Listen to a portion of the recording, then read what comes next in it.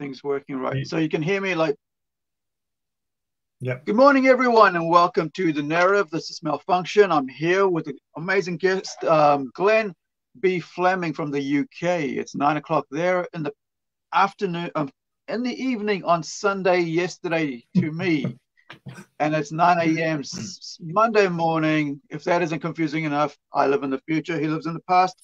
And hopefully wherever you are, you're seeing us now. So thank you, everyone, for jumping in here. And hopefully we have an awesome dialogue, as we like to say here in New Zealand, kōrero. And hopefully, we learn a bit. And I learn a bit because, as you guys know, I approach all my podcasts with total ignorance. That way, I'm just like you, watching and learning for the first time about the subject matter or what's going on. Know nothing, learn everything. Yes. That's it. Give us a bit of a bio about yourself, and then we'll carry on from there. Yeah, I'm a resident of England. I'm in the UK, and I've been working in graphics and illustration and writing for the past 40 years. I currently... I'm an author and artist. I've written 10 or it might be 11 books. I'm not sure. They're currently available on Amazon. I write about things like I write novels about JFK assassination, science fiction novels, adult humor, children's books. I write and illustrate those. I write about my travels around the world, and this one is currently there, Rapa Nui, Easter Island, which is near you, or somewhat nearer you than me. I went down there a couple of years ago. Nice. I wrote a book about my dad was a paratrooper on D-Day. So I got his thoughts and looked at what happened. And I wrote this book and illustrated it a couple of years ago to mark the 75th anniversary of D-Day. And I also produce a magazine called Comics Unlimited, which is available on Amazon. So I do a variety of things. I also do paint. I make films, which I've made this film about Jack Kirby is on Indiegogo right now. And it goes along with this companion book that I've written about my meetings with him and how I got to him. These are on Indiegogo now. So I do a variety of things. I like to draw different things and write about different things. So I've got a wide range of experiences in those in all areas of graphics and writing and all producing and things like that. Awesome. Let's pop back into. There we go. Back again. All right. So that's 40 years of knowledge, experience. I was looking at non-fiction, fiction writing, writing as well as being an artist, and writing in various genres. Now, with like we were just talking off camera before, like setting up, you want to do animation, and here you are at what are you, 60 maybe? I'm 49 this year, so you're about 60, 65? I'm 67. All right, 2 years out. So here you are at 67 learning Blender because you want to turn one of your cartoons into a animation. Yeah. This is what I find really strange in today's day and age is like you get to a certain age and you're like kind of like bring in the new writers and all that, especially in the silly 2020s of comic books. And there was an industry where they just get rid of the old career writers who have decades at honing their craft. Suddenly, you guys aren't needed now. It's like in Fiji, in Fiji they retire teachers out at 55. Right. Well, yeah. You kind of think there's 10 more years there. I don't think. This is just my opinion. I don't think it's good for the soul to retire. You should always have something to do. Now, I'm retired from the industry, from my graphics industry, but in the past 2 years since I retired, I published 7 books. I've suddenly got the time to do it. I draw cartoons. I produced this film about Jack Kirby, and I've never been, and especially with COVID, right? COVID has sent us back to our caves, hasn't it? Right? Yeah. We've all been pushed back in our caves. I've never been busier. I've never been busier because up until probably 10 years ago, I went to work and I came home. I'd worked in graphics. I came home and that was it. I'd draw things, I'd paint, I'd write a bit. But since I retired and since COVID, nothing else I can do.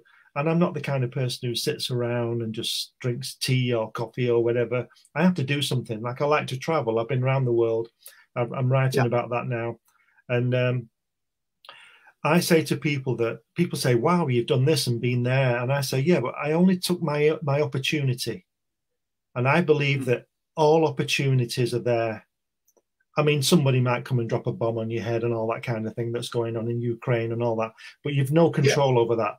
But what you should do is set out your goals and you should say, I want to do this. And if you see, people, because I've been to many places in the world, people think that I must be quite well off. Well, no, I'm the guy who doesn't go to the pub because I want to save the money for the airfare. Yeah. Right. And that's what I did. And when I was 50, I was single, I had enough money, and I had the ambition to go to Easter Island. I've always wanted to go to Easter Island. And, I went there and I spent 2 weeks there and I filmed 6 hours of film, which I'm going to put into some kind of documentary sometime when I get around to editing it. But I wrote this book, which is on Amazon now. And it's all about my trip to Easter Island. And what I do, it's called a personal journey because it's my journey to the place. And it's my experiences that I wrote. I kept an extensive diary while I was there. And it's mixed in with the history of the place. So you get a flavor of what the place is like. But you also get a flavor of what I'm like. And that's what I do. And on the Jack Kirby film, it's a personal journey again, because it's not so much about him as about me and my trip to get to him. He speaks on it and it's very interesting. But I like to put a personal twist on it, which is why I wrote the book about my father's exploits in D-Day. Now, I wasn't there, obviously, and he didn't say much about it, like veterans tend not to speak about such things. So I thought, well, he told me a few things and I learned about the mission from the historical documents and wrote the book around that about him and mixed it up with, I mean, there are things in there that he probably didn't do, but the stories he told me, I can mix it in and get a general mix. So I like to put a personal thing on it. I like to put a spin on things. For example, about, when was it, 2003, I published a book called The Two Faces of Lee Harvey Oswald, Kennedy's alleged killer. And well, let me tell you, I've researched a lot about that. I've been to Dallas and all that kind of thing. If anybody didn't kill Kennedy, it was Oswald. But there are 500 books about that. And I thought, well, I've read all the books of which bullet came from where and who was firing it and who didn't fire it and all that. So what I did, I put a spin on it like I do with all my work. And I wrote it from Oswald's point of view. So there's a lot of information in that book that, or could have been in that book, that he wouldn't know about. So I've written it from his thinking. It's from his point of view. Right. The first book I published was a few years ago, was a book called 10-10s, which is a book about football, the World Cup. And it was the 10 players who've worn the number 10 shirt. Because when I played football, I was number 10. So I wrote about that. Right. But it's not, I like to put a twist on it because there's so many books and comics and films about the same thing. So if I'm going to do something, I put a spin on it. And that's what I've done. That's what I do with my work, and that's just the way I work, just the way I am. So how long were you with illustrations and stuff? How long were you outside of your graphic design work? When did you get started and actually, coming up with your own ideas for your own artwork and stuff, rather than, you were working as a graphic designer, right? Yeah, I've always done it. I wrote my first book when I was 8. Now, it Mhm. was only 20 pages in a school exercise book. But if you think about it, 20 pages for an 8-year-old is pretty good. And I'll tell you, Yeah. are you familiar with Jerry Anderson's work, Thunderbirds and things like that? Yeah, I was just watching UFOs. Right. Just I think I'm Well, halfway through it. if you go further back and go to Stingray, which is a marionette show, Yeah, I used my to watch first that when I was a kid. my first book was about that, and I was only 8. Okay. And then I wrote comics. I started to write and draw comics when I was in my teens, and then Yeah. I pursued that line, and then I went to art college and got into graphics, which was either a good thing or a bad thing. I'm not quite sure even now, because it moved me away from things I wanted to be. I told you before we started, when I Yeah. was 17, I wanted to be an animator. Mm. And it's the only thing I haven't done. I've written, I've produced films, I've illustrated, I've done visuals, I've done layout and magazines and all sorts of stuff. But the only thing I haven't done is animation. So what I plan to do is learn this Blender software, and Yeah. then I can hopefully turn my cartoon character, which I can show you here. It's called Hatch, right? Right. Turn him into a cartoon film. And this is a comic that's coming out soon, and that's what I want to do. So it's a funny thing because it's taken me 50 years to get back to what I wanted to do in the first place. If I can learn how to use it, I might not be able to learn how to use it. Well, it's how life is, isn't it? You're sort of like you kind of think, okay, this is the way I want to go, and you get distracted by other things around you. Yeah. But slowly get back to what you want in the end. If you're not too lazy, I think it's the whole idea of like wasting time and like you said early on, like you save money, you don't go to the pub, and I'm actually at the moment I'm thinking it's like I could save money by not buying action figures or comics right now for the next 2 years. And I could save all that money to put into what I want to put into. But my what is it called? The now happiness is more important to me right now than putting it away. I'm not saying I didn't go to the pub. I'm just saying I didn't go to the pub every night. So you've got to live. You've got to live because you're only here for however long you're here for. You don't know. Yeah. You don't see your end, No, we're not guaranteed tomorrow. So why not just be happy and enjoy your life? That's right. So it's not that I didn't go to the pub. It's not that I didn't go out or see it. I didn't live as a hermit for 40 years or whatever I was doing, but I didn't go out and get, I don't know what you call it, get bladdered every night like some people do. Sloshed. Yes, to get sloshed every night. I'm not saying I didn't get sloshed occasionally. Of course I did, but not every night. I was always working because I used to stand in the pub with some imbeciles and they'd tell me about all these great things they'd done. And I'm thinking, how did you do that? You were standing next to me last night. When did you do this? And then then they wouldn't see me for 6 months and I'd go in and they'd say, where have you been? And I'd say, I've just been all over Canada. Yeah. Which they would only dream about. And I bet they're still in the pub tonight and wishing they'd gone to Canada. Well, I did that, so that's the, but I always think it's of opportunities. And I always say to people, life is what happens to you. You've got no control over that to the most part, but you should identify your options and opportunities and take them, because I believe that I have missed more opportunities than I've taken, but I've done a lot of things and I'm proud of that. And I write books, and not everybody can write books about it, but they can still have their memories and experience.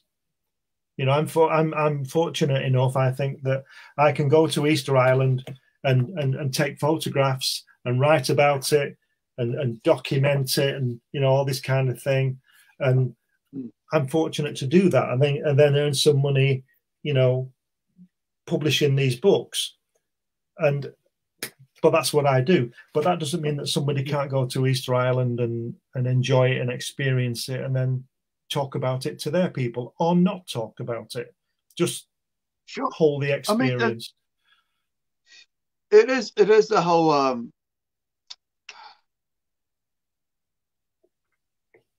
I guess, I mean, like, on the one point, like, I mean, COVID has just shown us that we can use technology and stuff and not have to rely on, you know, on so many other things to get things done when we just put our pen to paper. But on the other side is you have people who've just used that not to do anything at all because it's just too easy to not do anything at all. Well, it's the same sort of like thing when you got like, you know, it's easier to destroy than to build. Yeah. You know, so I think if you've got a limited time, you know, why not spend it in things that you love doing or that gives you happiness rather than things that could be destructive to your nature. Yeah, I go by the philosophy, or my philosophy is, we're here for a good time, not a long time. Yeah. And life can be as crap as anything, as people can testify. Anybody can testify to this with their parents or their heritage or whatever. But that doesn't mean that you know, I don't mean you, I mean the person isn't free or strive to be free and go to those places and do those things. If your ambition is to go down the mall and sit and drink coffee all day, then do it, because you will have achieved your ambition. My ambition is to go to every continent on the world, go to as many countries as I like, as I want, as there are. I think there's 185 countries. I want to go to them all. There's lots of places that I can't go, and because it wouldn't be advised.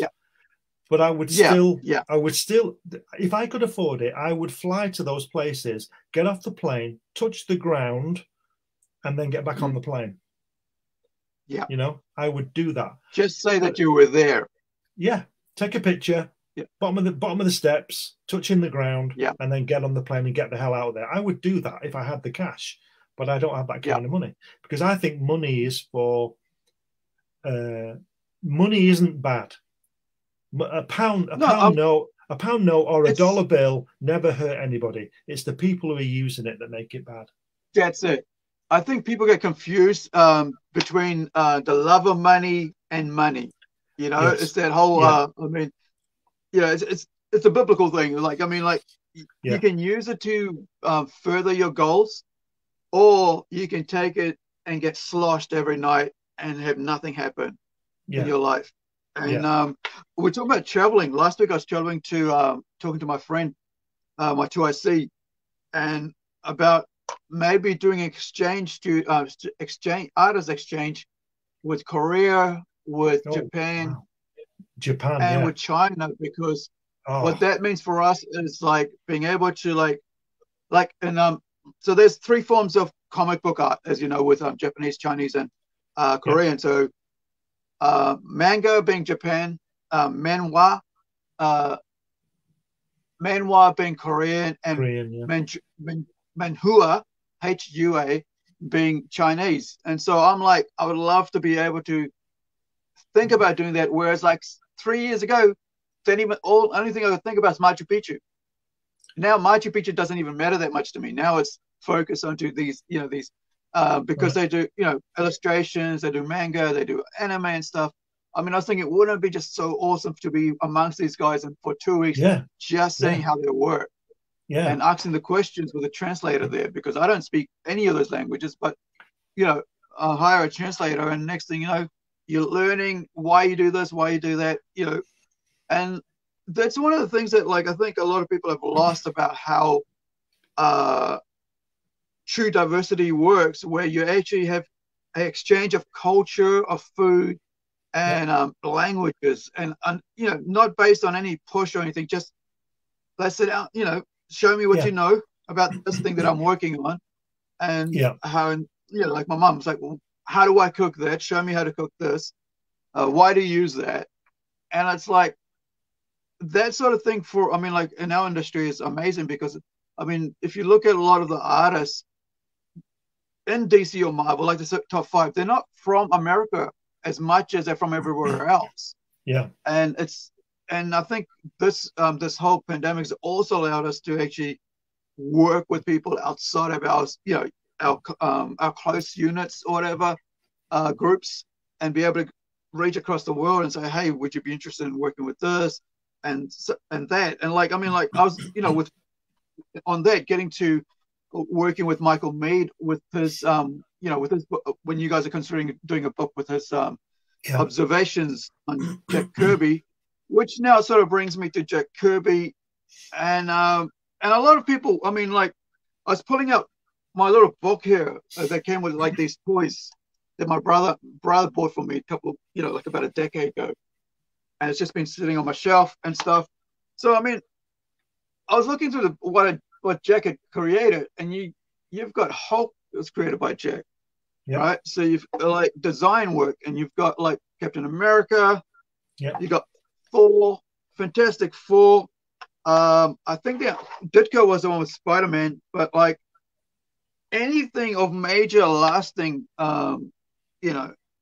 significance, test of time has Jack's designs on it. Let's talk about Jack, because I don't know really much about him apart from like, hey, here's a guy who did all this stuff, and then he got pissed off at Stan Lee because I'm sued about how Stan said I created this, I came up with a name, and so on, and therefore it's my origination. And then he went over to DC, and then I think, did he go out on his own after that, or what happened there? He went back to Marvel first, and then he broke out on his own about late 70s. He went on his own with the Pacific Comics and Captain Victory, things like that. But I think what you have to learn, what people don't realize, is when you read the golden age of comics, or well, it's called the silver age of comics from the 60s, Stan Lee's name is very big. Now, Stan Lee was a car salesman, right? He sold the product, and without him, there wouldn't be any product in terms of popularity. But Jack Kirby was the creative hub. He created everything. And what you have to do, I think, in comics is look at Jack Kirby and work backwards. And he did have a hand in Spider-Man. He brought a character he designed in the 50s called The Fly, took it to Stan Lee. Stan Lee thought it was great. And of course, Stan Lee thought of it. I was just going to tell you that, and claimed it. And then when Kirby, apparently the story is that when Kirby brought his pages in, Kirby draws very heroic figures and strong, tough figures like Thor, and Captain America. And Stan Lee liked the concept, but he didn't like the drawing. So he gave it to Steve Ditko, who draws very, I don't mean this in the bad way, sort of weaker. He doesn't draw big, tough guys. He draws weaker, real people. And that's what it was about. Do you understand what I'm not so you aged him down. Yeah, I'm not decrying Ditko's work because he's a wonderful artist and creator. But Kirby draws people made of granite and rock, doesn't he? Whereas Ditko, they're human, they're bendy, and that was the thing. But Kirby's hands are all over Spider-Man. Well, I mean, it's the difference between that, isn't it? Between Ditko and Kirby. So you got your Kirby, and you got your Ditko.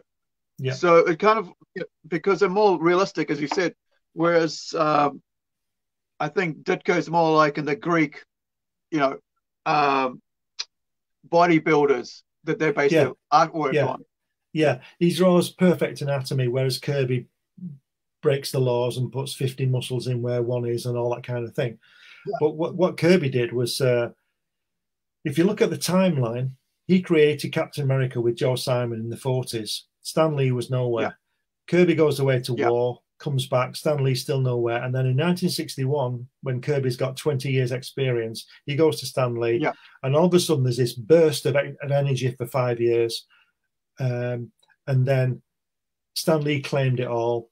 And then when Kirby got pissed off with him, he left. And then Stan Lee didn't write anything after that. There's a clue.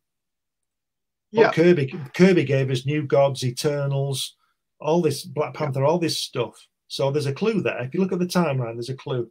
But Stan Lee was a great editor and a great salesman, and he was also a great dialoguer. But Kirby would put those pages in with notes on the side. You've probably seen the original artwork. with the notes on the side, telling effectively Stan what the story was about, and Stan Lee would put great dialogue on them, better than Kirby's dialogue, I think. A bit schmaltzy and a bit twee, but it was great. But he didn't create them. He didn't create them, in my opinion. He didn't create them because it's obvious on the timeline. Well, that's interesting because and we've always known like Stan Lee is me, in the sense like I'm the mouth, right? I'm the mouth for what we do, what we do. I'm the mouth. I'll get out there. I'll be out there. And then I have my mate who does all the figures and stuff. Doesn't say much at all, but he does a lot of work. That sort of thing. Or I have all these guys behind me who design all this stuff, but I'm the mouth selling the product because I want to make sure all that succeeds. But you've got to remember that in the mid-60s, when at the peak, when Lee and Kirby were at the peak, or when Marvel Comics were at the peak, you've got to remember this.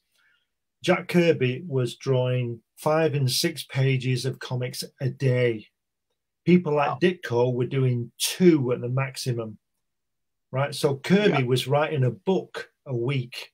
He'd draw the Fantastic Four in a week, and then he'd draw Captain America, and then he'd draw Thor. His output was incredible. And at the same time, he was doing all the covers. He was doing lots of layouts on other people's comics that they were following. So how can a guy like Stan Lee be telling the story when the guy is drawing the story off Kirby layouts? Why did Stan Lee take the time to tell Jack Kirby to do layouts? Why didn't he tell that artist guy to do do you see what I mean? So I'm not here to bash Stan Lee. He did a great job. Oh, no. You had the car salesman and you had the mechanic. Yeah. Or the manufacturer, I should say, of that car. It's a different thing. There's a guy who puts on the paint and there's a guy who actually builds the damn thing. Yeah. So, we wouldn't have all these amazing characters like Thor, Captain America, Hulk, Fantastic Four, Black Panther, as you mentioned, and without Kirby. And the other great thing about this is I was just thinking about that when I was looking at the list. You got a white Jewish guy who went to Second World War writing a story about a black African in a fictional place, and yet we love it here years later. And it's like it's a fictional world, and it's and that he's able to create and make real now. And I'm not sure if they actually put his name on it or not, because I don't think I was paying attention to that. But that we wouldn't have all these characters or this whole Marvel universe without Kirby at all. Because of the with regard to, you couldn't have Spider-Man without the Fly. That's right. Right. With regard to the Black Panther, you've got to remember this: that Stan Lee didn't serve abroad; he stayed in the United States. Kirby was at the Battle of the Bulge. He was in Bastogne and all that shit, right? He went through all that. Now you've got to remember this: that when Kirby was in Battle of the Bulge, the American only had what they call Negroes, then units. All those guys would be in one unit. You would never get a black guy in another unit. No. It would only be in a black unit, right? Now forget the politics and reasons for that, but this is the point.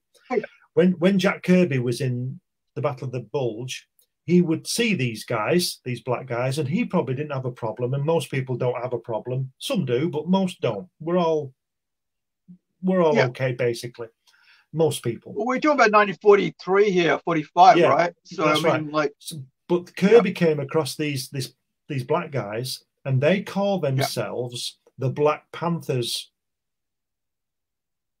And then 20 years later, this is the military group, yeah. The unit, not the political thing that came about in the 60s. Nothing to do with that. No. They call themselves the Black Panthers because they were black guys and all that. So 20 years later, the Black Panther suddenly appears in the FF, and Stan Lee said, "Oh, I've got this great idea, Black Panther. Oh, it just so happens that I met these guys 20 years." It's just ridiculous. Yeah, just ridiculous. He's using a creative inspiration, because I think that's a lot of something a lot of people a lot of writers don't talk about their inspirations. I don't know why they don't. Like, what inspired you, or what got you into do that, or why? How did you come up with a character? Because they're afraid that they might lose their IP because they got inspired by another IP and stuff, and so they feel a bit more precious about telling young kids or young people who are getting into comics how inspiration comes. I mean, like, I could be sitting there like the other day watching an anime, and I have a one line in my head going, all right, I think this might work. I'll just put on my turn on my text writer and start typing up some stuff, and then go back to my anime. And I think there's I'm not sure if you feel the same way, but I mean, like, when people come to creating stuff, there's so much inspiration from the past we take. Yeah. Because there's nothing new under the sun, as they say, because everything that you can think of has been created in the comic book world, especially in our industry. Jack Kirby said to me personally, he said to me that everything he did was a variation on a theme. There's only 5 stories. There's a love story, there's a war story, blah, blah, blah. And if you look at I always think that any story is a love story. If you look at a story like, say, Saving Private Ryan, it's a love story. It's about, they don't love the guy, but it's the love of humanity. They want to get him away from the situation. Yeah. Everything is a love story. Look at Star Wars or whenever you mention, it's a love story, But people think that love is 2 people in bed and all this kind of thing, and it's not. You don't have to go to somebody, you don't have to go to bed with somebody to love them, do you? Well, I mean, if you take that element away, that care and that connectivity between another person and human, it makes for a very boring story. There's no connection. I'm just going to watch through it and just forget about it. I think, I mean, I'm always searching as a writer for that connection between the characters in the actual story that I'm writing. And then I'm thinking about how is the people that are going to be reading this, the reader, going to find connection to those things. So there has to be something in there emotional, or something that's actually could touch their heart, the person who's reading. Because if I'm like, I've been through like where I've watched, anime, and I'm like, I'm crying. I've got tears down my eyes because of the moment between these two. I was just watching this one just this weekend. It's like, I'm up to my 3rd episodes. It's built up over the 3 episodes, this moment. And I'm there like going, tears falling down. I'm going, I think I'm going to need a break from this for a bit, because it was very emotional, and it's like, there was no sort of, like you said, bed inside the bed between the sheets moment at all. He's just confessing his love to it because in front of everybody, because of a reason. And I think, do you do that with your stories? Like, I mean, I know you're like doing like from a personal touch and stuff. You've got the Rapa Nui story. You've got the Jack Kirby. How do you like write a personal journey story about Jack Kirby and try to connect with the with the reader on that? Well, what I did was, as I said, I like to put a spin on things, and there are a couple of books about Jack Kirby, but this what I've done here is unique. There are no other book. I guarantee it. There's no other book like this. I'm not saying people haven't got film of him or photographs of him, but I've never seen them. They've not put them forward for whatever their reason is. But I can't believe that people didn't go to his house and do the same as I did. Maybe they didn't do it for as long as I did. I was there for 6 hours the first time I went. And I was always amazed that I was going there for an hour. I didn't want to intrude on his life, but they just opened the door in their arms, and I was there. I was there for as long as 6 hours, 7 hours. Let's step back and talk about how you actually made contact with them, with the Kirbys, to get the opportunity to be there. It's in detail. It's all in the book. But what happened basically was that I went on holiday. Well, let me rewind. I stopped reading comics when I was 17, when I was going to college. Kirby had left, and I thought, nah, forget all that. And then about 10 years later, in the mid-'80s, I picked one up, and it was Captain Victory, and I thought, oh, Kirby. he's still alive type of thing, because I knew he'd be older then. He'd be in his 60s or whatever he was, nearly 70, because I wondered if he was still alive. So I just remembered that in one of his comics in the 70s that I had, he gave his address as this place in Thousand Oaks in California. And I went on holiday one year to Barbados and met two Americans who were from California. And I just happened to mention was this place called Thousand Oaks near them. And it was an hour away. So what happened then was that, you probably done it yourself. You go on holiday and you meet people, you have a great time, and you're going to be best friends forever. And then, obviously, you never see them again and things like that. Anyway, so when I got back from Barbados, these Americans went home, and when I got back, there was a letter waiting for me. And Suzanne, who was the girl with getting married at that time in Barbados to Bob, she said to me, "Oh, by the way, Jack Kirby says hello. Here's his phone number." Right? Now, this is 1987, right? Yeah, there's no internet right here.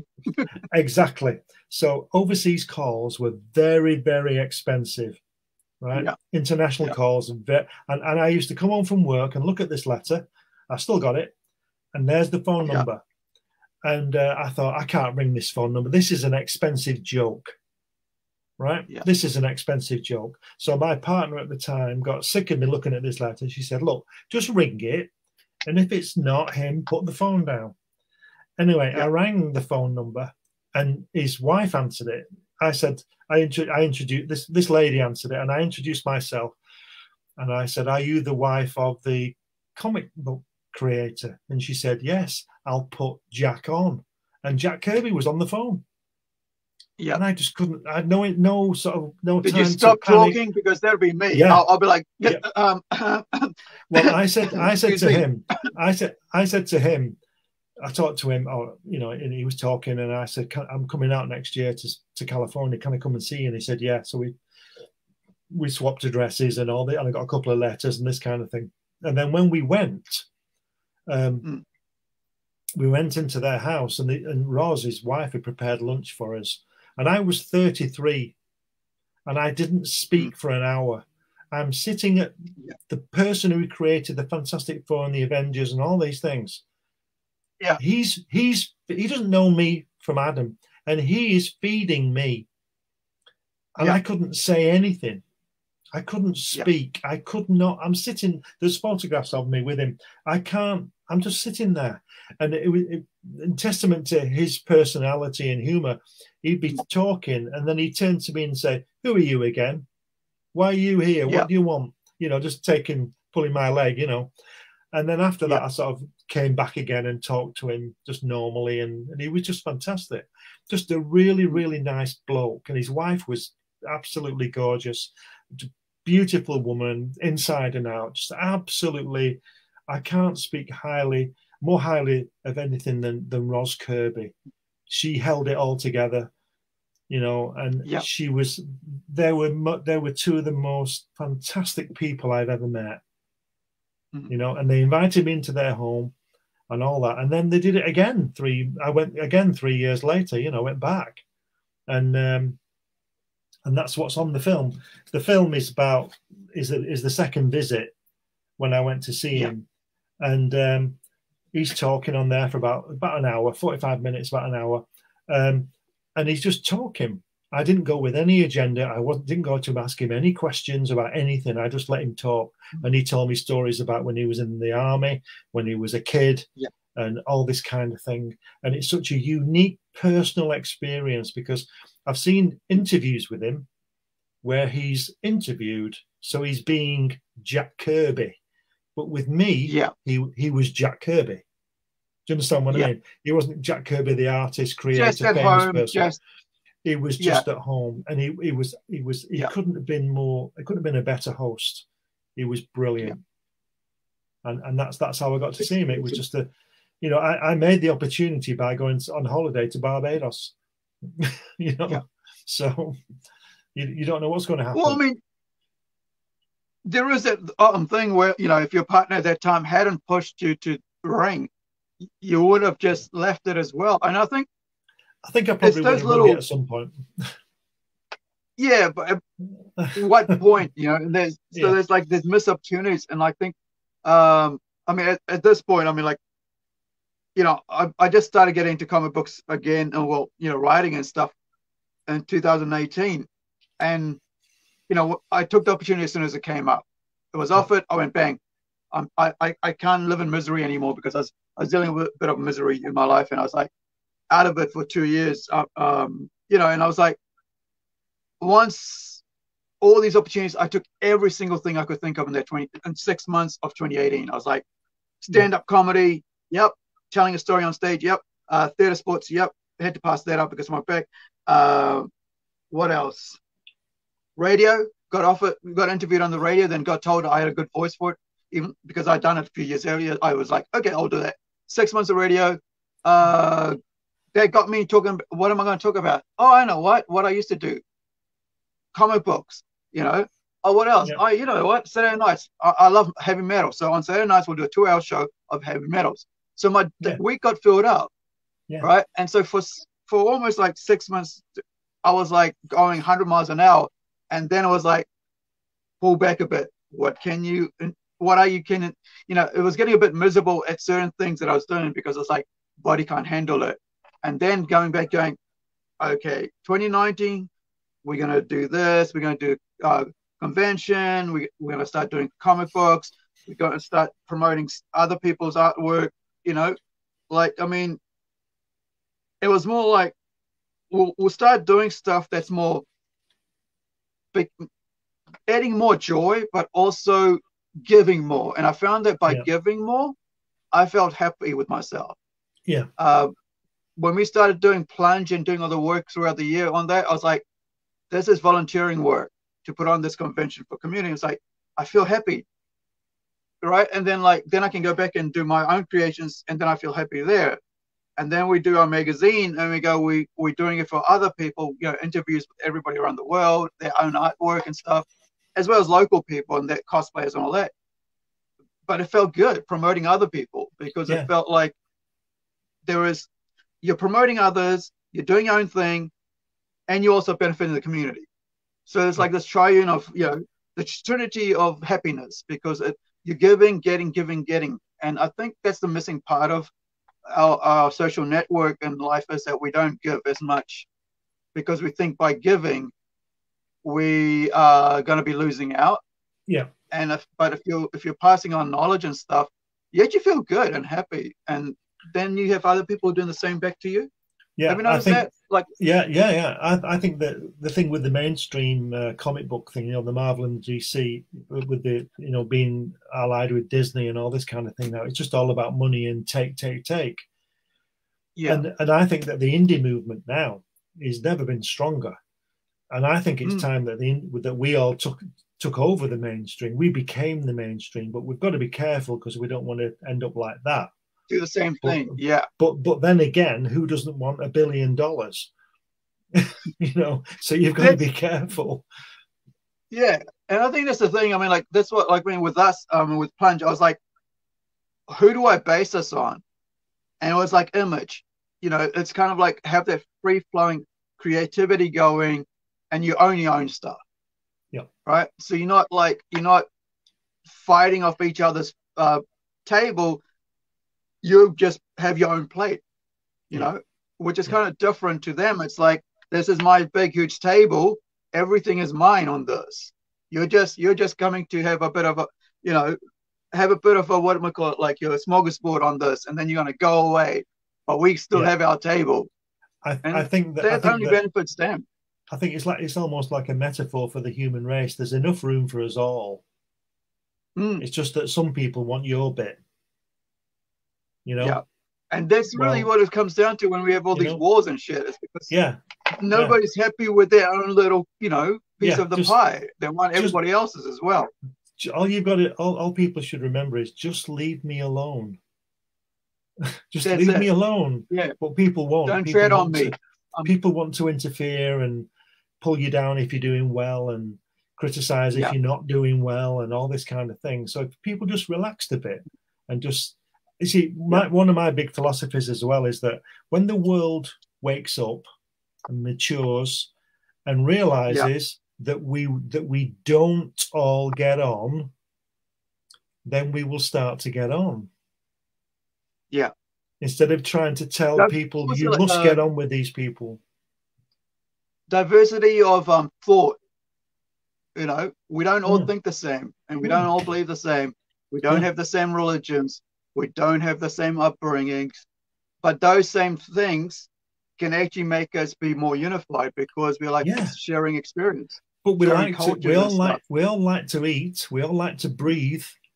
So let's all eat the other guy's food and look at his artwork and say, I really like that, or I don't like that. But don't destroy it. Don't kill him. Yeah. You know, that's my philosophy.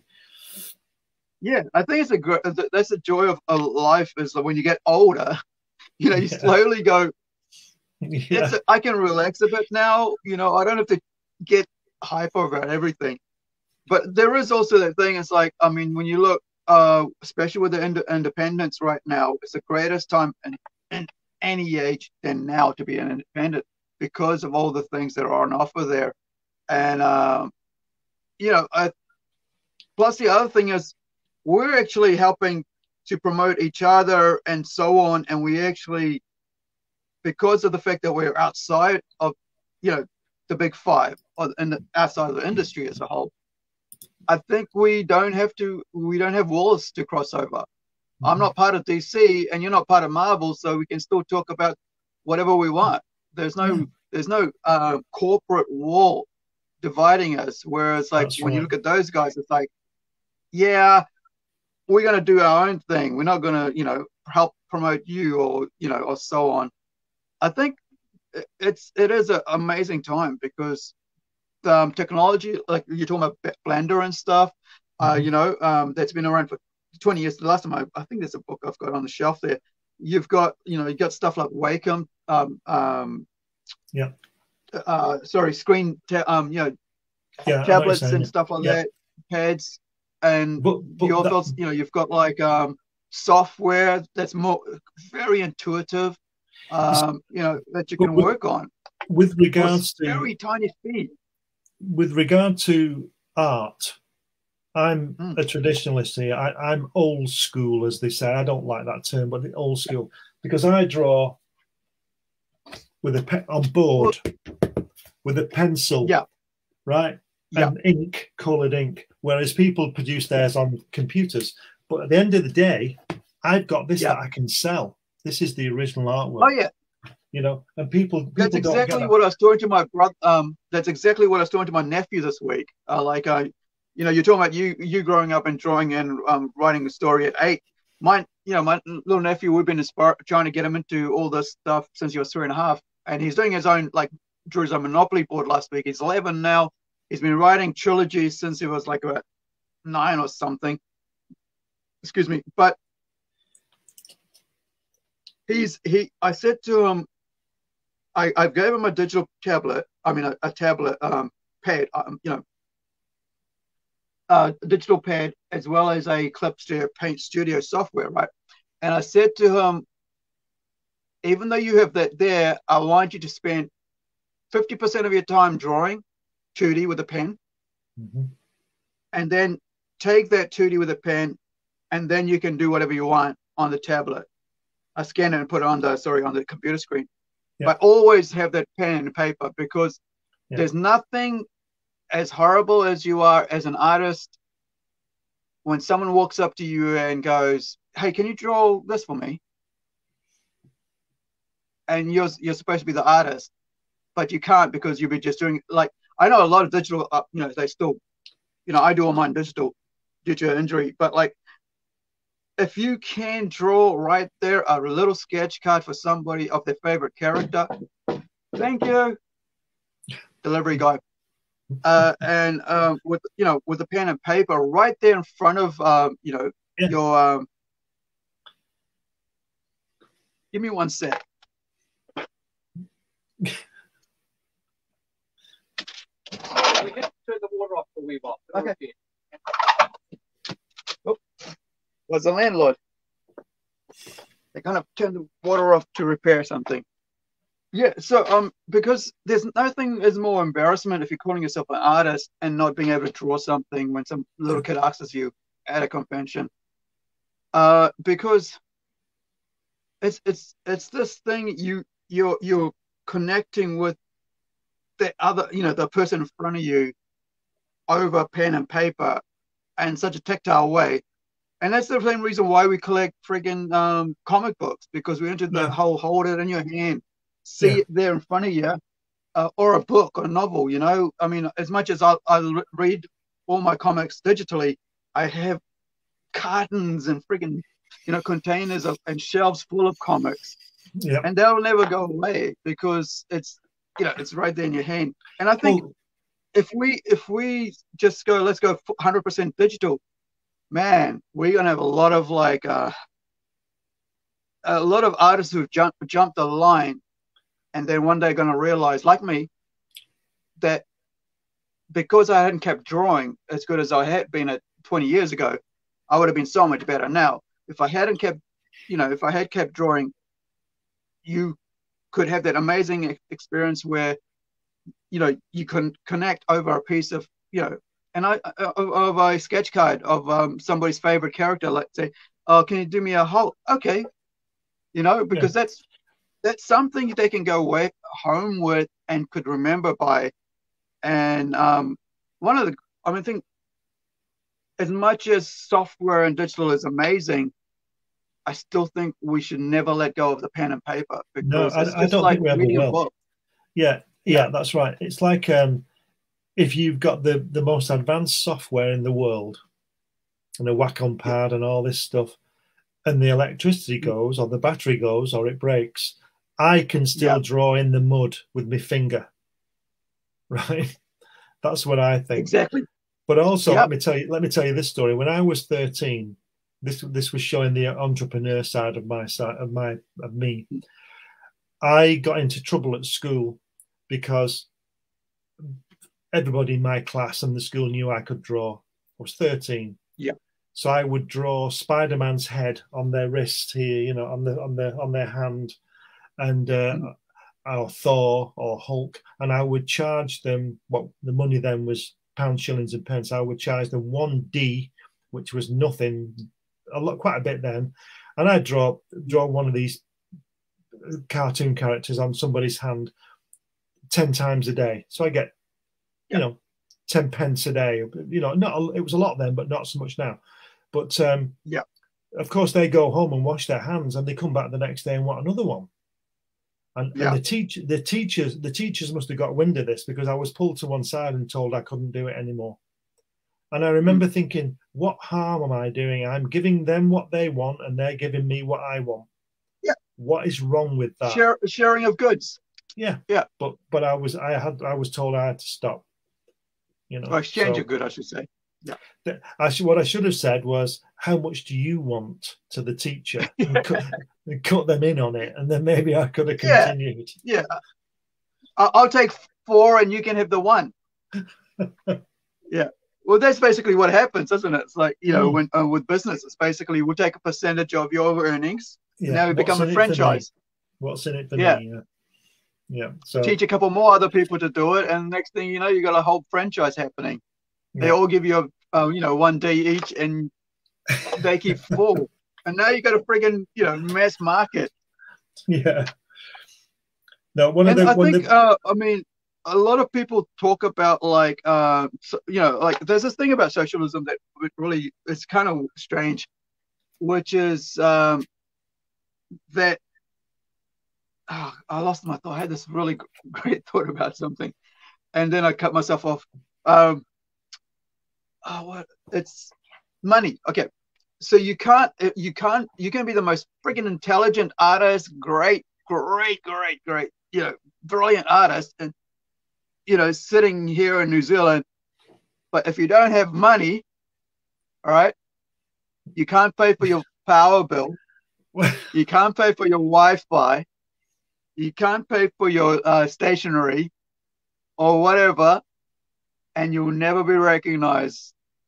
But if you do, you know, you can buy your pen and paper, pay your bills, pay your things, and you can talk across and interview somebody on the other side of the world, you know, because it allow, you know, being left alone, you're allowed to make your own, you know, whatever, and create your own books, go somewhere else at your own expense, you know, put together interviews of someone ourselves would never meet because that time is gone.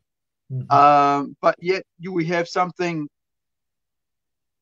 put together by you in a DVD, someone speaking their own language, you know, they're there on the screen, being able to connect to us because of our love of comic books. What is it, like 40 years later, 50 years later or something now? Yeah. Well, the thing is, you see, and like if you hadn't done that, if you hadn't done that and gone and out of your way, put your own money in and gone and actually done that, we won't get to experience those moments from the horse's mouth, as they say. Yeah, this is one of the things about life. I mean, I have negative thoughts like most people do, you know, like all people do, but I would try and see the positive. And the thing with COVID, right, we've all been hit by COVID this past 2 years. I've only started going on podcasts since COVID. I've only met you, and I've only met Michael, and I've only met all the people in America that I talked to. I've been talking to them today because of COVID. Because before COVID hit, I wasn't into that kind of thing, that YouTube kind of StreamYard type of thing. Yeah. But because I had more time on my hands, which I didn't really have more time because you've only got the same time, you know, but I went into it and I found all these different things that I'm on yours now and that kind of thing. So you've got to take your opportunities, like I said, and you've got to find the opportunities because opportunities won't hit you on the head and say, hey, do this. They'll just go right past. They'll just sail past you, which is what I said to you. I believe that I've missed more opportunities than I've taken. And I also believe that I've taken a lot. And I'm really, really grateful to the universe, or whatever you want to call it, that I have, it has given me the brain to acknowledge these things, you know? And it was just my thought about, I mean, I went to the other side of the world to find two people who could put me in touch with Jack Kirby. You know, I didn't know that, but if I hadn't have said to them, oh, do you live near Thousand Oaks? I would never have made that connection. So I believe in fate. I don't believe that, you know, when you get to the crossroads and you can either turn left or right, and you're going to turn left, and then you decide to turn right. I believe that you were always going to turn right. You know, it's written, so to speak, that what will be type of thing. I think I was when I was born, I was destined to meet Jack Kirby, and I was also destined to meet you. You know, that's the way I see it. It's kind of like when you have that moment of deja vu. You know, you realize you're on the right path. I think. Yeah. It's kind of like that. Like you've gone away, and suddenly you've got your brain. I think I remember doing that, and you sort of. I think your brain sort of aligns with things like that, or symbiosis, that I used to call it a while back. You know, you kind of like you're on the right. You're meeting you're meeting your destiny, as they say. You know, because you're on that path where you should be. It's the same when people say people like Leonardo da Vinci were ahead of their time. He wasn't ahead of his time. His time was when he was alive. Yeah. You know, nobody's ahead of their time. And it's like when people say, unfortunately, when people die and people say, oh, they had the whole life in front of them. Well, no, they didn't. They died. Yeah. They were going to die. Well, I mean, you know, talking about that, you've got like, was it like, gosh, Taylor Hawkins from the Foo Fighters just died this week, right? So like a couple of days ago, at 50. Like they reckon here, like they put out something in the Chile paper. I think it was not Chile, was it Colombia? About having 10 different chemicals in his body and barbiturates and all that. It's like I at first I knew it was drugs. As soon as I heard an hour before the thing, I was like, yep. It's drugs. Day later, it's drugs. And here's where I get angry, right? my brain goes like, I'm pissed off now because you had a guy, as talented as he was miserable. None of his friggin' mates knew about it in the band. The closest friends in the band didn't know about it, that he was on antidepressants. Maybe they did. Maybe they didn't care. Maybe they thought he should be left alone, which is the thoughts that run in my head. Maybe they're on them as well. So, yeah, maybe they're on them as well. And so why should they bother? And it's that whole rock and roll life, right? And it's like, you should live hard, die fast, and leave a good corpse. Kind of the mentality they've had for decades. But they all know that. They all know this, that if we do drugs, if we mix and match, if we do all the silly stuff, we will die at any given time. You had Chris Cornell die a few years back, one of my own favorite artists, musicians, singers, and then you had Chester died before that from Linkin Park. So Chris Cornell from Soundgarden, and these are bands that I love, and I'm thinking like, how do not people around these people know that they're totally miserable? Because we were talking about happiness earlier, because you're giving of yourself and you're getting, you're going on stage, you're giving of yourself, the audience is giving back to you. So what is happening in the private life that doesn't match up with the joy that they obviously is trying to show on there? Because I saw like 6 days earlier, he did Somebody to Love from Queen, right? Yeah. And he was bursting with joy and happiness and smiling, owned the stage, because there's a guy who doesn't sing. He only sings Queen song. They have this as part of their concert because Dave Grohl's their Foo Fighters singer. So they jump on stage, they give this amazing, about almost 8-minute performance of Somebody to Love, right? From one of the best bands in the world, Queen. So, and yet they go home, they're in their hotel, and he's got 10 different chemicals in his body.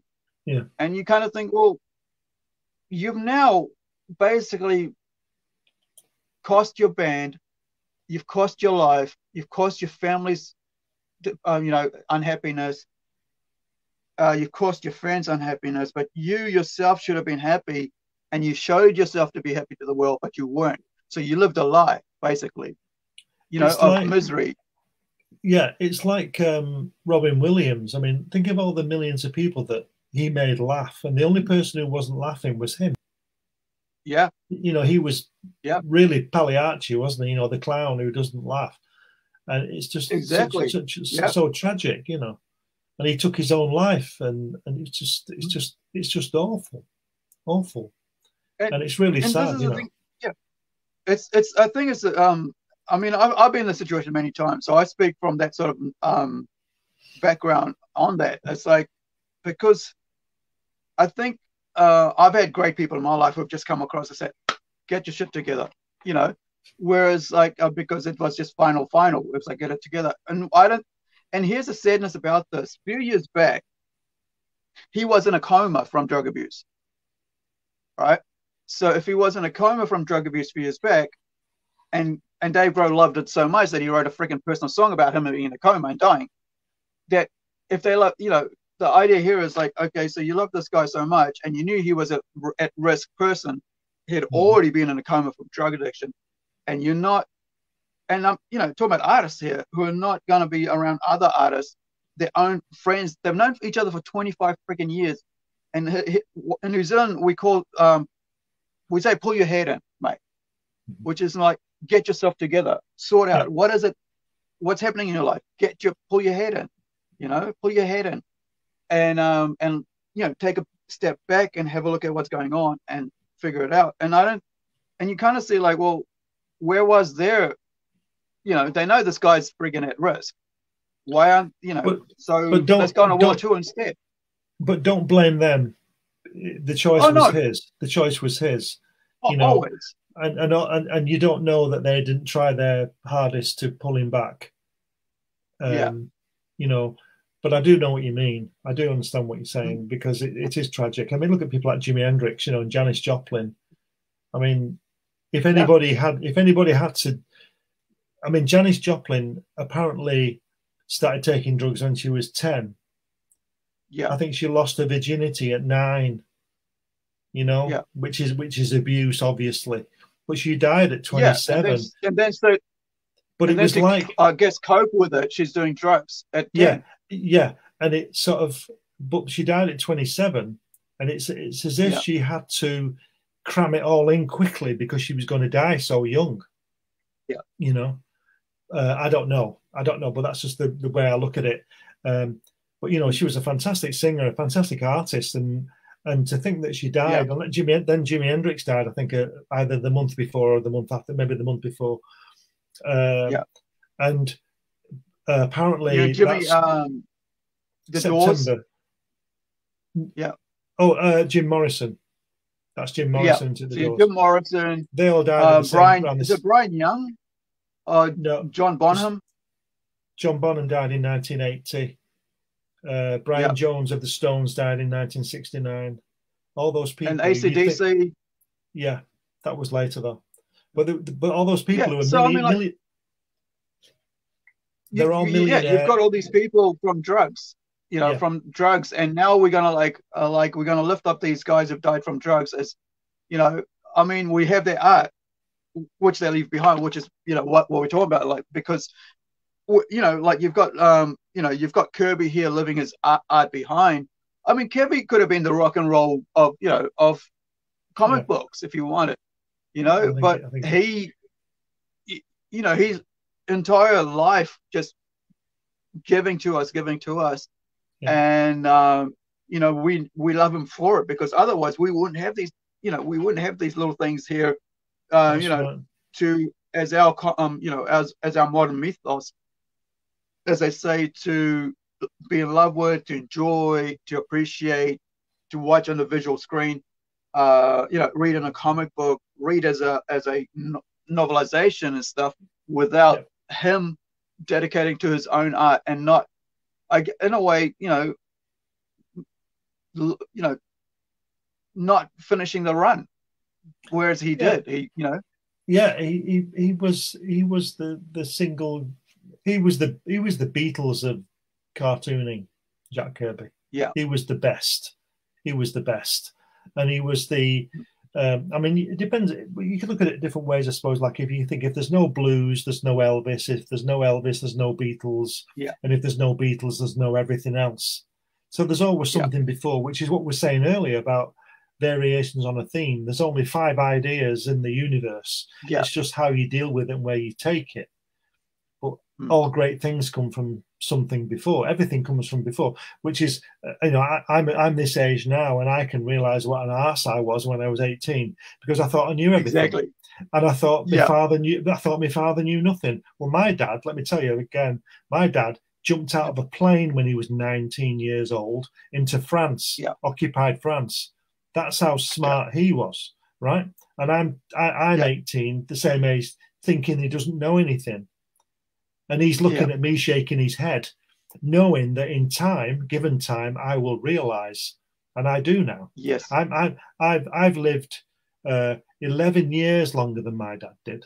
My dad died when he was 56, so I'm the older man now. He has no experience of my age, but I have experience of his, and I still didn't jump out of a plane age 19 with a gun on my back and a helmet. That's how unworldly he was, and I'm being sarcastic. What do I know? He jumped out of a plane into a war. He didn't. He nearly, when he landed on his parachute, he landed in flooded field. He nearly drowned. So not only did he jump into a war, he almost drowned, and he was wet through for a day to add to everything else. And there's me thinking I know all the answers when I'm 18. I don't know the answers now. It took me until about I was in my late 20s to realize that I don't know Jack. You know, that line from Game of Thrones. You know nothing, Jon Snow. You know nothing. And it's like there's a part of our lives that we think we know so much about, which we don't know because we haven't experienced it through our parents. Because you're talking about your dad. My my stepfather's, who's English, his dad was in the Second World War as a minesweeper. He had to go to Russia to get his frostbite taken care of. So he was hospitalized in Russia, and then when he got back home, he passed away due to a car accident. He was on his way home from the pub and got run over. You know, he's done all this, been on the battleships in the English Channel, sweeping these mines so the U-boats can get through without getting blown up. And because he had spent, a couple of weeks in Russia getting his toes taken care of, he wasn't allowed to be recognized as a returned serviceman for decades. And then they finally gave him a medal for years, about a decade back or something. Yeah. And it's like they're not our friends anymore, so we can't give our heroes their medals. Yay! Yeah. That's why I laugh at this whole the concept of one day an enemy, next day a friend, because over time people become friends, or become enemies at the end. And that's why we need to have this whole diversity of thought and ideas and sharing the past with the present, because I think without that we don't go forward. We just keep going backwards, repeating the same old friggin' mistakes. You see, the thing is that this BLM movement now, I know as a white man, I'm a white man, right? Or what is called a white man. No, now, we don't see that. No. Yeah, but listen, this BLM thing and this black thing, what they don't seem to remember or realize is that it wasn't me who enslaved your grandfather, and it wasn't you who were enslaved. Yeah. Right? But they want to tear me down. They want to remove everything of my culture and tear me down. Well, it wasn't me and it wasn't you. You know? No, I'm not saying you should ignore it or it was good. It wasn't good, but it wasn't me. I didn't do it. I get that. So I agree with that. And here's something that you as a Brit, and here's me as an Indian. So a couple of years ago, I can't remember the name of the guys. I listen to so many people, I forget who the names are. But an Indian historian, right, who's to work for the UN and stuff. It was like 2017 or something, like after 200 years or something, or British in India, right? So there was this huge movement about reparations and stuff at that time, right? Between us. So one of the historians, he said, you know what? How about $1 a day, $1 a year for 200 years? End of story. Let's just forget it. Let's just do that. Let's just recognize it's done and let's move on. If you don't recognize it, but here's the thing, they want you to recognize it, but not move on. They want you to wallow in that mentality of you. Because of you, I have this problem. Because of you, I'll never change. Because of you. All that. The only difference between skin and skin is money. Yeah. So if you get more money, skin don't matter anymore. History doesn't matter. Nothing matters, because now I have money to do whatever I want. If we go the BLM route, I want to know when the Italians are going to, give my country money, because they ruled us for 400 years, the Romans. Yeah. So let's have a piece of that. Yeah. It's bollocks, How far back do you go? And all this, how far back do you go? Yeah, and this diversity thing is, we've never been more diverse than we are today. Yeah. Yeah. So it's never going to end. Or at least for 1,000 years. It's excuses. It's really about excuses, and it's that it goes back to the three things, right? You're not giving of yourself. You wanted to take. You're not willing to learn, right? Because from the past and the good things that happen, you just want to pick and choose, rather than saying, yeah, there was this and there was that. What can we learn and move forward? You know, it's just like just let's just wallow in our misery and take Yeah. everybody down with us. Yeah. And I think that doesn't, as creative people, that doesn't work because No. if you do that as a creative person, all you're doing is regurgitating the same ideas. You're never Yeah. looking at going forward. You Yeah. know, you're going to have, you're not changing anything or bringing any value to it. It's what, you know, one of my artist friends asked this week, you know, why is it so easy to tear down? I mean, why is it so, you know, why is it, why, sorry, no, here's something about, how come we don't have more new stuff, you know? And I said, it's because it's easier to tear down, tear Yeah. things, destroy. Because Well, that's the thing I have about the characters now, where they change the race and the color and the yeah, religion I hate that. What? Why? Why does that make you feel, not you, but why does that make them feel better?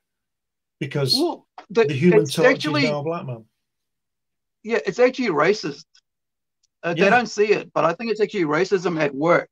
They're pretending it's not racism, but it is racism because Yeah. they're saying the black characters can't be as good as the white characters unless you change the white characters into black characters. Yeah. So why?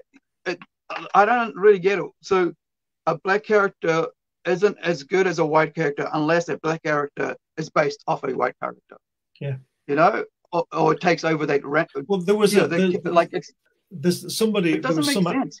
There was some actress recently over here saying that a straight person, actor, a straight actor, let's say George Clooney, yeah, can't play a gay person. But they're actors. So yeah. So does that mean that when we make another film about Adolf Hitler, we can't have somebody playing Hitler because it has to be Hitler playing him? Well, he's dead. Yeah, or a German. Or yeah, a German. make it be a German. But that's the other thing. I don't know whether you get this down there, but over here, it's slowly. Well, not slowly. It's there now that we were being taught that we didn't fight the Germans. We fought the Nazis. Well, that's not true. That's not true because only 7% of people in Germany all of them were Nazis. They had the Wehrmacht. Yeah, they were all German Germans. army. Yeah, they were Germans. Yeah. Yeah. So yeah, you know, it's rewriting history, and I think their ignorance is showing because if you want to change those silly little things, what is the reason for it? Is it because we want to say that it wasn't the Japanese Empire that were teamed up with the Nazis, Germans to fight against the Allies? But time changes. So, but I mean, I don't think rebranding something takes is doing anything any good. Well, whatever they do, it happened. Whatever they do and say, even if they rewrite the books and they destroy the old books and nobody ever knows about it, it still happened. So what's the point? Why don't we try and learn from it rather than change something that you can't change? It's impossible to change it.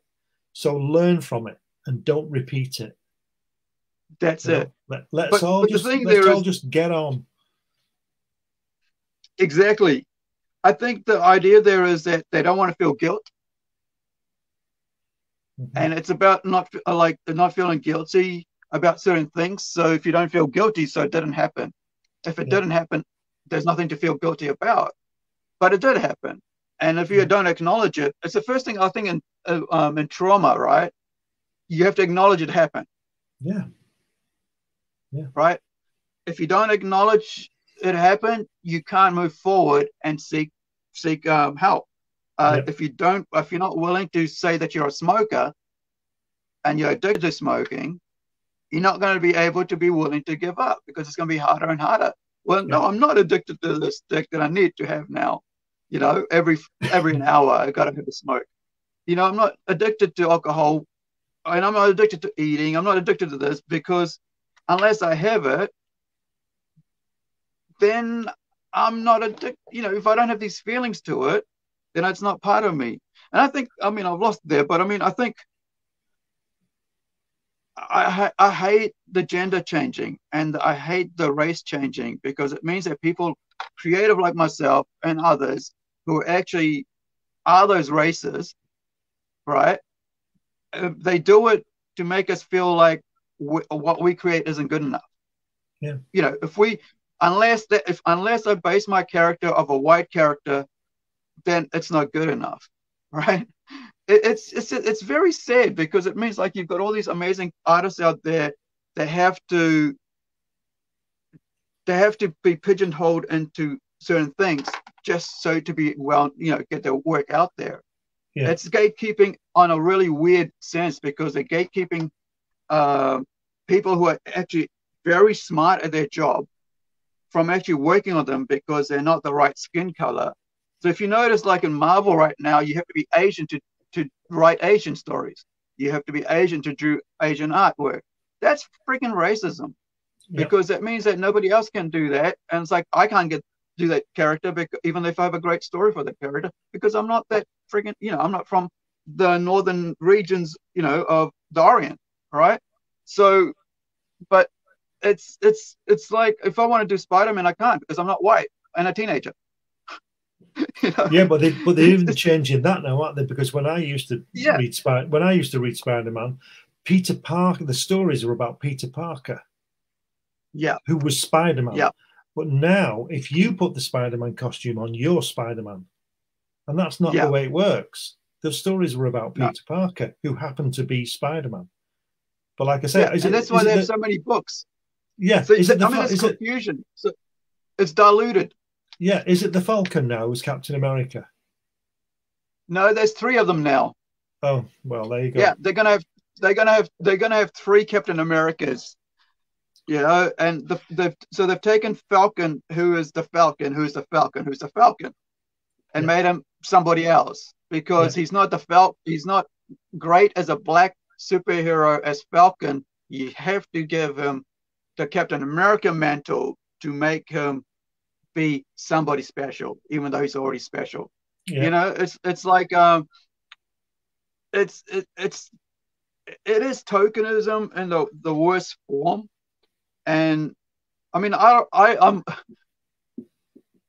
like the idea that you can have anybody can be good or bad. You can have any villain, you can have anti-hero, you can have any superpower person. Doesn't matter what race, because when I'm writing, the race comes second. Yeah. Because the first thing that comes is the character. And I'm going, this character.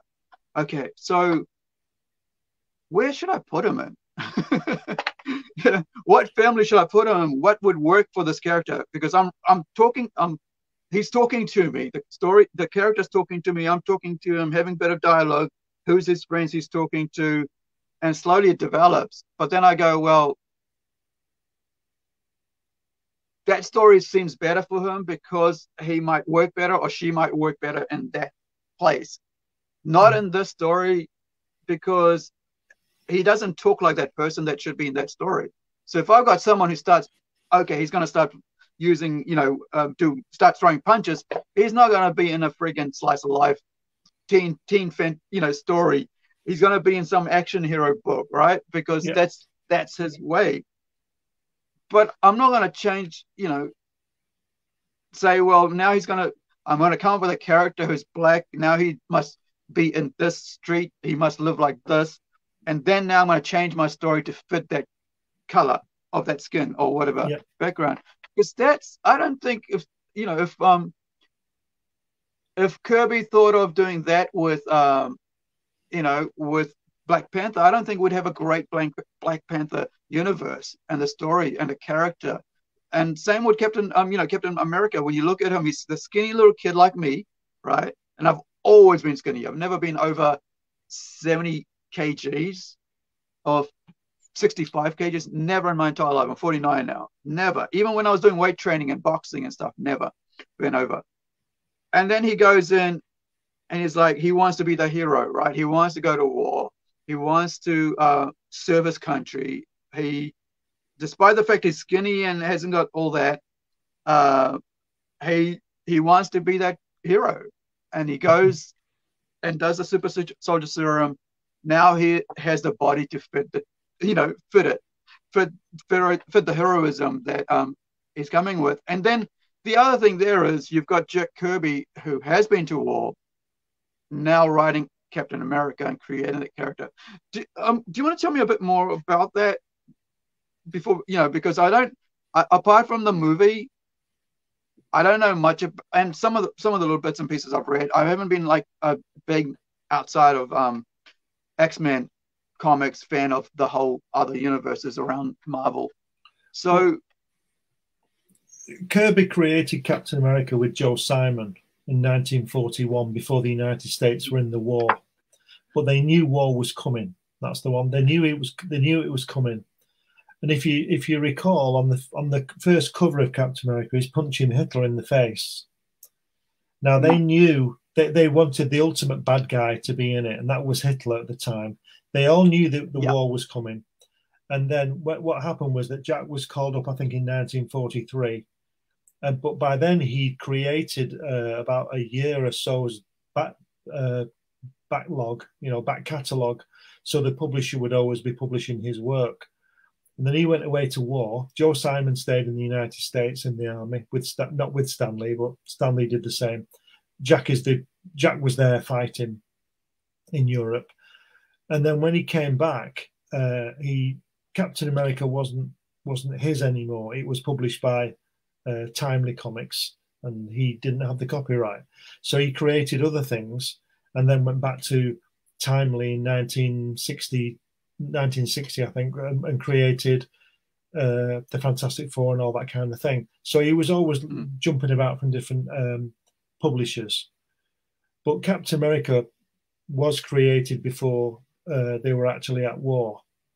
And like I said, they needed a supervillain, and that was Adolf Hitler. He's a real person, and they had Captain America, going after him in the first issue. So they were well aware of what was going on. It's like 1941, Captain America Comics 1941, number one. Yeah. So that was like 2 years before, because it was 43, wasn't it? Like when America got involved in the war. No, it was 1941, December. They were at Pearl Harbor was in 1941. So, but Captain America came out a year before that, 6 months or a year before that. And it was 1943 when Kirby was drafted, but he knew it was coming. But when in 1941, Kirby was 23, 24. He was only a young man, and he created this great thing with Joe Simon. Joe Simon was a couple of years older. But they all knew the war was coming, and they knew that the United States would be involved at some point, and they were right. So they created Captain America as the superhero. It was sort of opposed to Superman, because Superman has these fantastic powers, and apart from the fact that Captain America was created by his serum thing, he doesn't really have any superpowers, does he? He's just a super athlete, really. So they wanted to do the opposite to Superman, who was indestructible. Because if you think about it, there's no reason for Superman to be around, is there? Because nobody can beat him. Yeah. Right? Nobody can. Yeah. What's the point? But they wanted to create a more realistic superhero, and that's what they did. And then, of course, like I say, they were drafted and went to war and all that kind of thing. But it's interesting to note that when Jack came back from the army, left the army late 1945, Ross told me that he didn't mention the war, like the veterans never mentioned the war, and he didn't draw a war comic until the mid-50s. But when he came back from Europe, he hooked up with Joe Simon, and they created the romance comics, which is the obviously opposite to a war, teenagers in love and all that kind of thing. But it was 10 years before Ross said he had awful nightmares about it and all the things he'd seen and all that. And then he started to put all those things in, or a lot of those things, into his comics.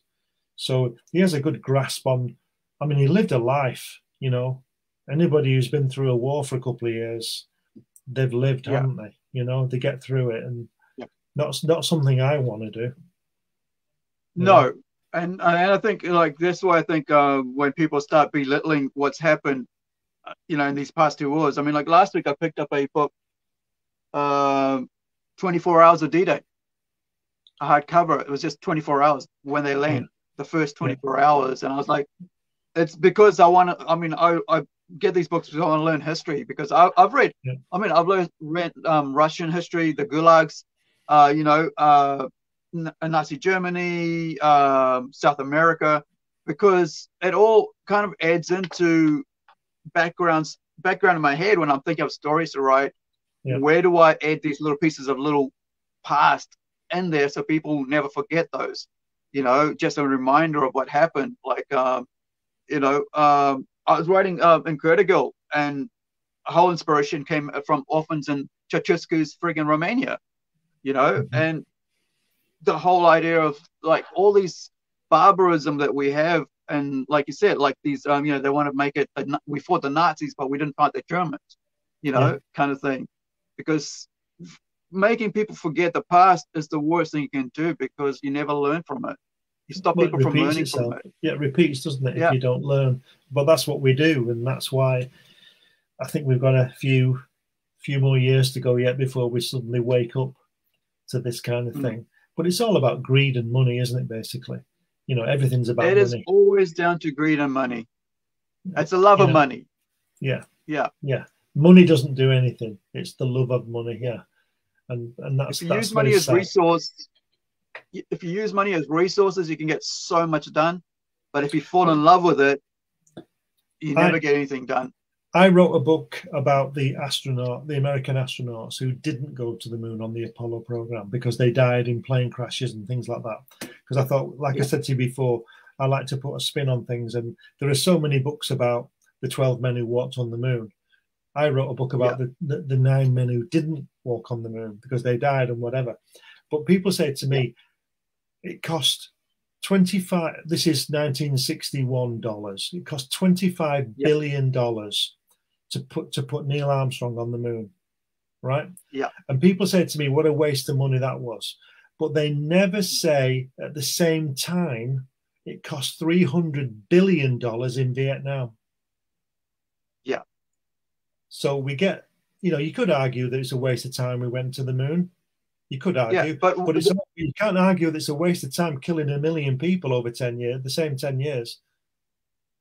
The other thing of that is, like, you've achieved so much through the technology of things and speeded up technology due to all the things that you've learned through that. That's and right. And you're right. Like I kind of like think of like the whole industrial. I think it's a military industrial complex. They say, you know, I think it was Eisenhower who warned of it, where you put more money in destroying than in building.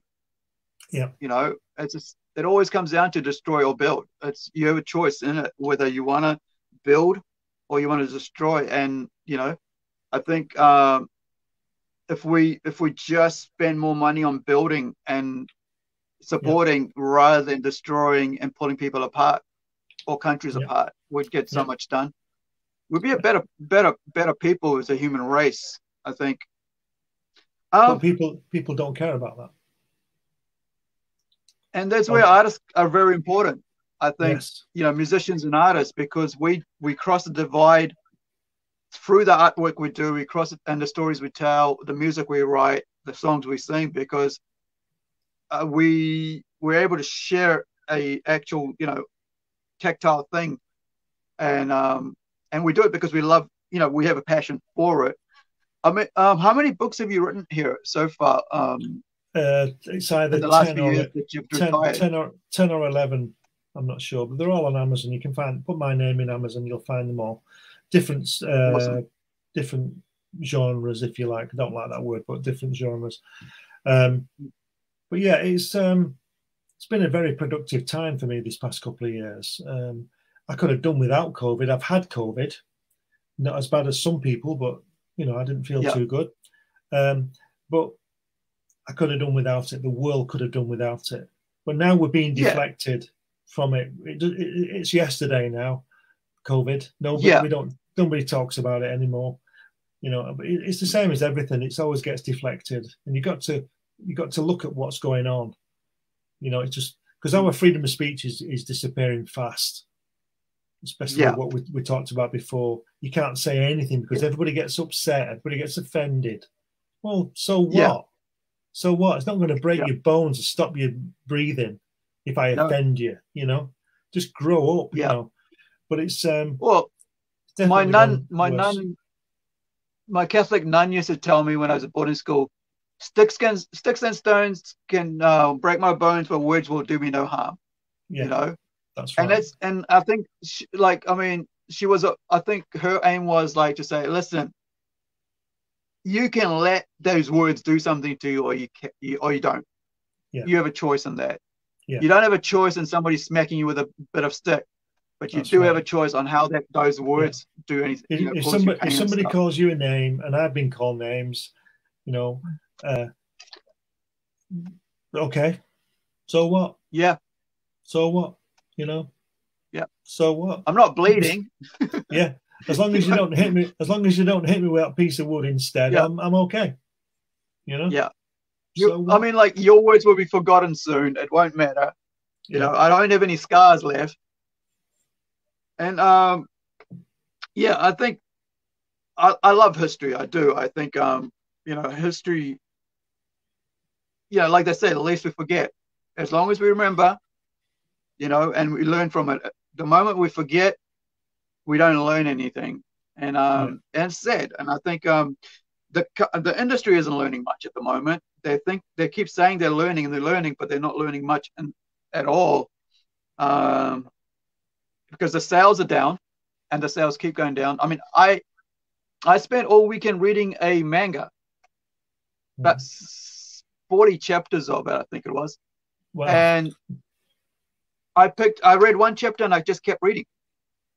yeah. I can't do that with a comic book at the moment. I just go, oh, okay, you know, I've I've just not kept read a reading and reading because it was so interesting.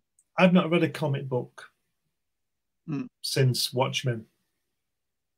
When was that? Yeah, 1987, 88? yeah, about 80, 88, I Yeah, think. Was that yeah, late 88, yeah, early yeah. 88, late 70s, 87? Or, Yeah, or should I say, I've not read a new one. I read the old ones, but yeah, I go into the shop now and I thumb through them, and they're just all the same, and the drawings are the same. There's no different styles, and Captain America's Hispanic this week, and nothing against Hispanics, but Captain America is yeah, Steve Rogers. He's a blue-eyed, blonde-haired American. He's not from yeah. Mexico or Nicaragua.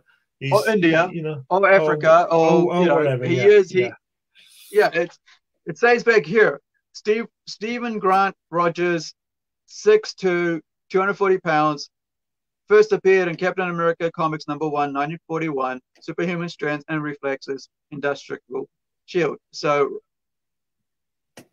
Stephen Grant Rogers yeah. is his name. I don't see anybody else's name on there as Captain America. And Because what people miss is that those Captain America and Superman and Batman were created by Jews. yeah. Those guys were Jews. So, Ooh, talking about which, Moon Knight. All right. So Moon Knight is not Jewish anymore. He's actually Egyptian by the looks of it, according to the new movie. well, So there's an opposite the for you. yeah, so the director of Moon Knight is Egyptian himself. So he went out of his way to hire lots of Egyptians for it because he's all about the diversity, right? He's all about diversity, but the actual race of Moon Knight isn't even the actual race of Moon Knight, right? Which is he's a If Jew. He's an American Jew. if he's about diversity, he should have made Moon Knight Indian or Korean or Japanese, Yeah, not what yeah. he is, you know. So But that's what it comes down to because they got to see themselves in it, right? It's me going, I must see Spider-Man as an Indian, which was done actually back, and which I have a comic book of because I thought it was hilarious because it was so weirdly done. It was done by Gotham India with Marvel back in 2000 or mid 2000s, and it was funny. The artwork was good though, I must say. It was like the whole what would have. It was kind of like a what if. It yeah, wasn't made to take over. It was a what if. What if an Indian boy in India was bitten by a radioactive spider? And the artwork's cool. And if you ever see it, it's really well done. It's written by Indians doing Indian comic of Spider-Man. And but you see, to me, the title gives it away. What if? My yeah, title would my answer to that would be so what? Yeah. You know, Yeah. Well, what they do if that the to So What as well. I think there was a So What comic. I think if you want to do what you want to do, just create new characters.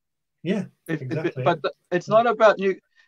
They like the legacy of the old characters. They like the name. They like the money that it brings, which is the most important thing. Yeah, It's about the money, not about anything else. It's about the money it'll bring if Captain America is now black, or if yeah, he's Indian, or if he's Chinese, or if he's a Korean. It's not because they think it's a great thing to do that. It's because they'll bring money. yeah, And they think that people will like it if you do that, but they don't realize that we've liked friggin' Hulk since whenever, 60s, whatever, because he's the Hulk. He's not because he's white. It's because the Hulk is that Bruce Banner, right? yeah. Bruce Banner, the skinny scientist who tries the friggin' serum out of himself, and now he's the Hulk, and he's having to deal with this freaking, ginormous, horrible monster in him, which itself is a mental, it could be Yeah. almost like mental health thing, right? In him, Yeah. because this destructive being inside him. But no, we can't have that, because now we can't have that whole, how does he deal with this monster in him? And it becomes like, how does this Asian guy deal with the monster in him? Which is what's happened. And I think they don't see the hypocrisy in it. No. They don't. It's like they think they're doing us a favor. I mean, like, by it's me. Like, I have to write a Indian character if I want to for Marvel or DC. I can't write a white character who's Romanian, who's got no lineage to me. Like, she's Romanian. I don't know any Romanians, but she's a redhead Romanian. But I wrote that character in 2007, and now but the only way I can do it now, if I was to go say, hey, I want a job, like, oh, well, we don't have an Indian character, so maybe you could create one. Well, sure, okay, I'll come up with that. No. Why don't you take one of our old characters and do that? Right? Why don't you write Thor as an Indian now? Right? Or I was going to say as a woman, and they've done that, haven't they? Yeah, they already have. What's the point? And what's the point? Because it's not diversity of ideas anymore, and as long as they take that out of the equation, you just get tokenism and racism.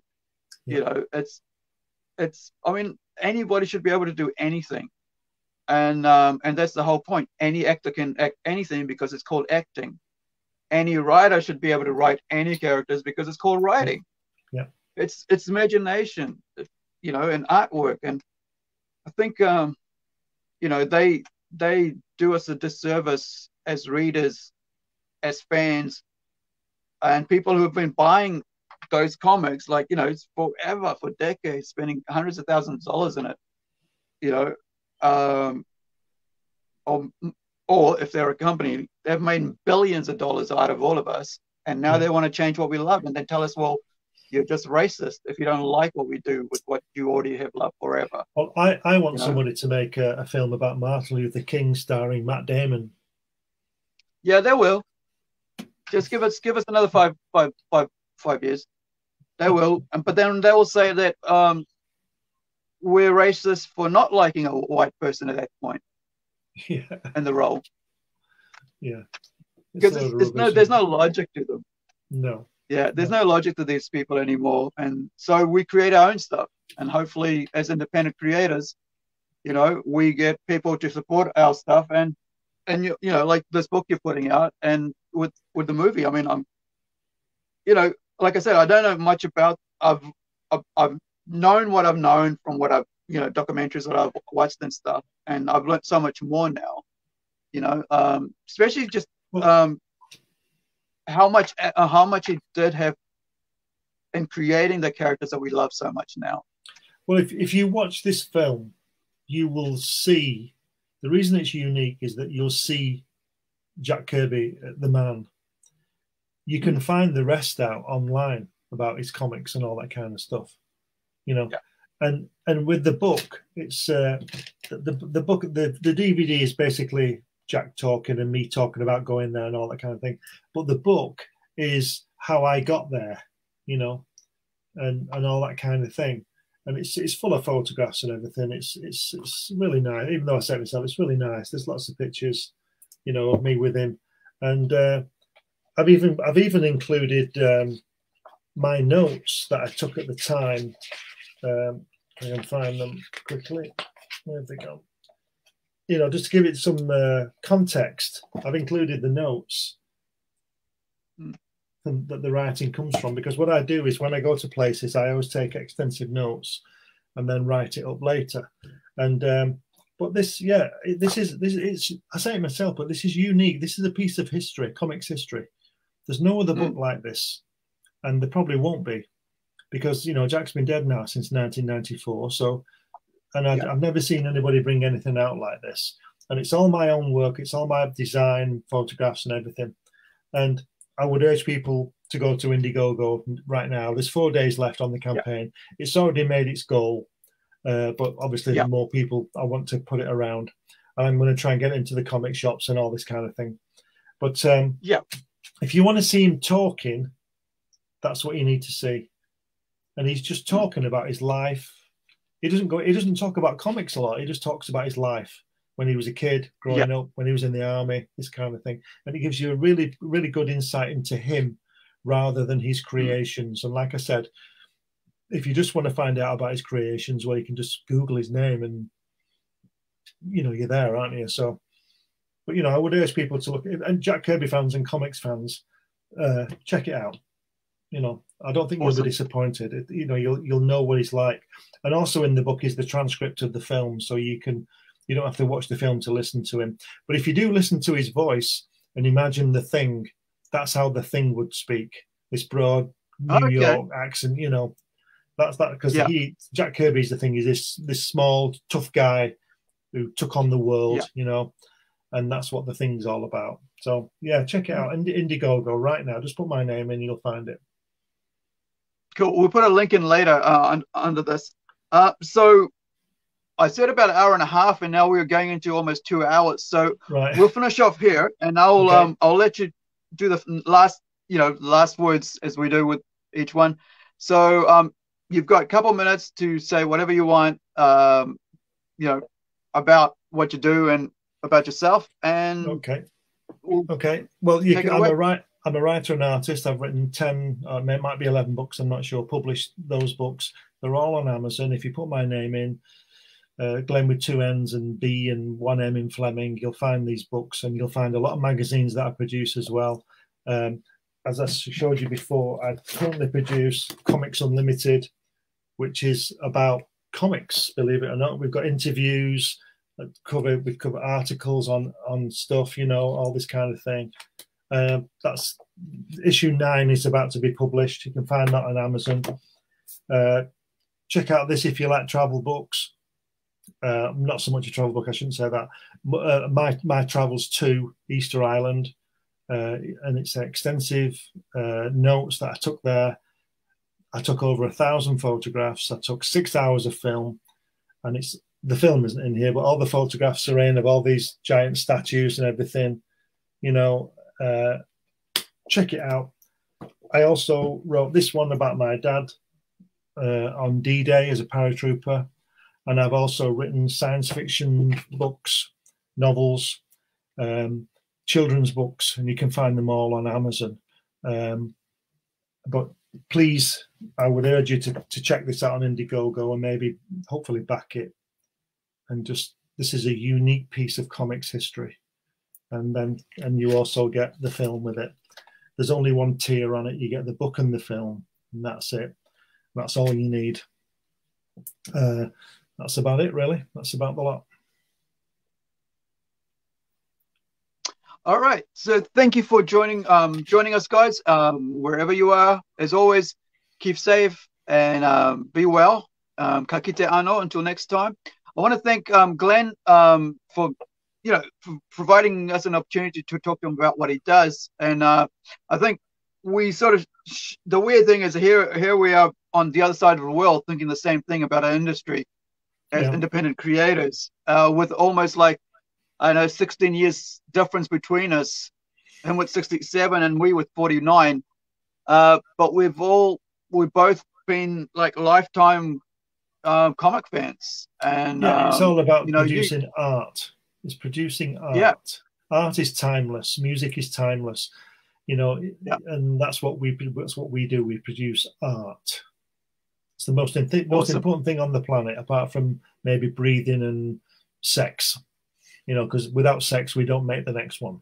But we need art. Yeah, creativity. Yeah, I mean, without that, we wouldn't be building houses, coming up with car designs, roads, and all the infrastructure that we have. Exactly. And a lot of times, people forget the importance of art.